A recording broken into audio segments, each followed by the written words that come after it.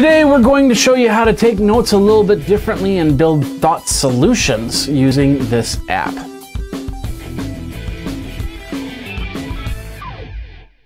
Hey everybody, Jeffrey Powers here. Welcome to iPad 365, the show where we look at apps to keep your iPad aplay. First of all, I want to let you know, well, of course, the Twitter handle is iPad365. The email address is iPad365show@gmail.com, as you can see down here in a nice new bar. As we're rebuilding the new logo and everything into the show, we still got a couple more things to work out, tweak out.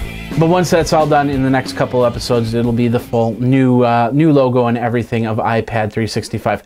Let me know what you think by twittering me, of course, emailing me as well. All right, today we talk about taking notes, and we don't like to take notes. We don't like to journal or make any type of structure. We just kind of grab a notepad, write a line, write another line, write another line. But you know, now in today's day and age, how many times do we write notes? How many people? I find it amazing every time I see somebody that actually has a notepad and a pen and starts writing that way. We type, and we like to type, and we like to type and put thoughts into our own areas. And we do have a notepad on our iPads and on our iPhones and on our computers. But they just kind of don't work as well as the old tablet and pen system. So that's why we have a program like MagicalPad. Now, this is a full creative learning, troubleshooting, I guess a flowchart type system.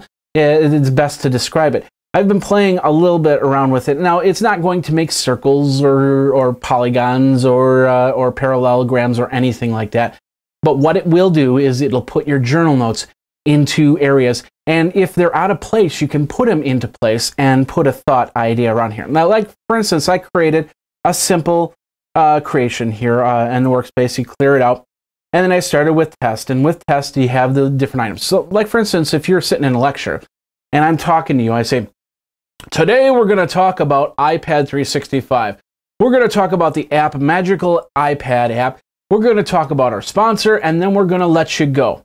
So it's like, okay, so I could have this, and I could type in, okay, this is iPad 365, and he said we're going to talk about MagicalPad, and we're going to talk about the sponsor, and then we're going to let you on your way.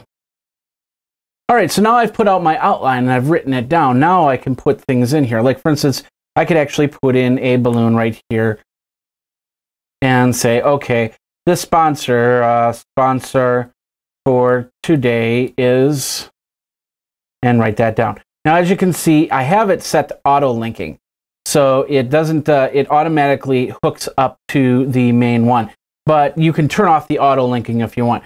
So you keep creating thoughts and bubbles, and you can touch your ideas and add to it. Like, for instance, if you find out, okay, sponsor for today is, and you didn't hear that part, you find out later, you could, okay, so I go in and I can say blah, blah, blah, blah, and that's the sponsor for today.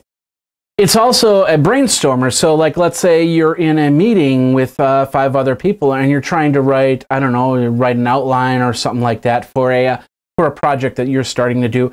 Instead of writing it on the pad, you write it onto this device, and you can actually move things around and say, okay, first of all, we need to build the product, and second of all, we need to think of ideas. No, we need to flip that around. Think of ideas first, build the product second.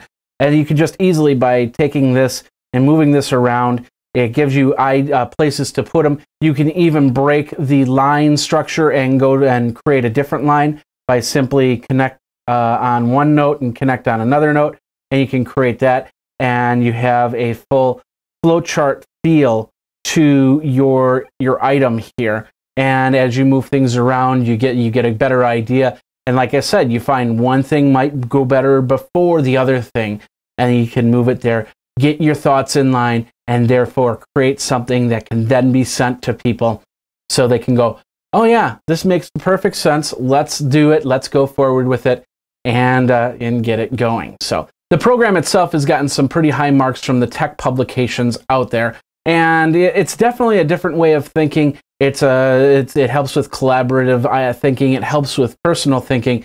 So, like I said, if you've got your notes here, there, you can put them all into a line that makes it more manageable and easier for you to understand. Once again, the name of the app is called Magical iPad. There's a whole bunch more on this app you can check out. It's absolutely free, so check it out, and it's in the App Store now. And that's this episode of iPad 365. My name is Jeffrey Powers. We're going to start a new segment in the next few days. It's basically called the 12 Apps of Christmas. Of course, last year I did it as one whole show. We're going to stretch it out throughout the different shows leading up to December 25th. And of course, we're going to have a small little apps for Hanukkah too, for all of you that celebrate Hanukkah, because you get 7 crazy apps every day and every night. So that'd be 14 apps.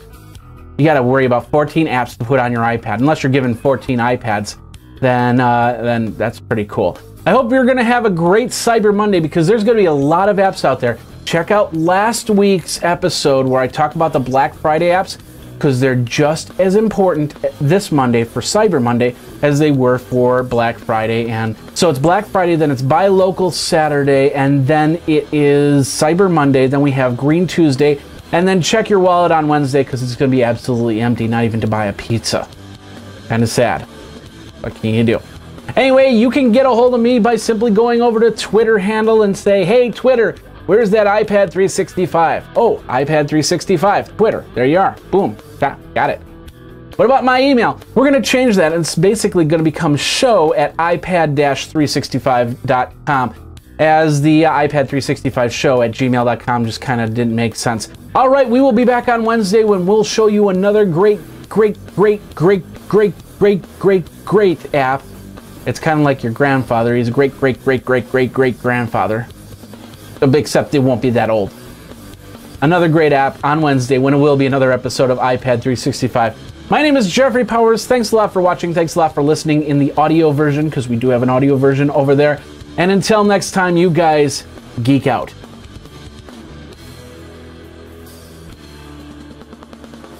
You should follow Graphite on Twitter @GraphiteINC.